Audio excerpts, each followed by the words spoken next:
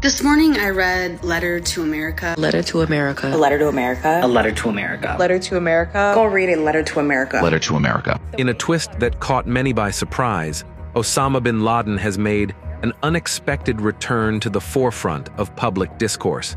But what's even more astonishing is that this resurgence wasn't orchestrated by individuals from the Arab world, but by American activists on the social media giant TikTok.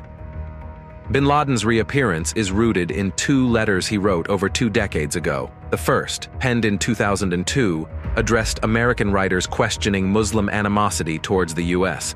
The second, in 2009, criticized the ongoing war in Afghanistan during Barack Obama's presidency. Fast forward to today, and these forgotten letters found new life on TikTok. American activists, spurred by the Israeli aggression against Gaza, uncovered bin Laden's words once dismissed and urged users to revisit them. Activists expressed a sense of existential crisis, urging others to share in this feeling. This revival, it seems, is deeply connected to the atrocities in Gaza, particularly those against women and children. The Gaza genocide acted as a catalyst, leaving a lasting mark on the collective conscience of the American people, especially among socially active youth who witnessed the documented atrocities.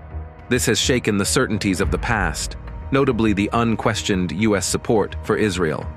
But this resurgence is not isolated.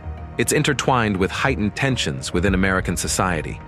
Accusations of corruption, allegations of financial influence from groups like AIPAC, and discussions on the role of arms manufacturers have fueled discontent. The reappearance of bin Laden's message cannot be divorced from the broader discontent, leading activists to revisit the causes of the 9/11 attacks and question the motives behind wars in Afghanistan and Iraq. I want the hell that is raining down on Gaza to stop. As we witness this unexpected resurgence, we can't ignore its potential global consequences. How will this impact U.S. foreign policy, international relations, and the perception of America on the world stage? In conclusion, the unexpected return of Osama bin Laden's message among American youth is a symptom of a profound shift in collective consciousness.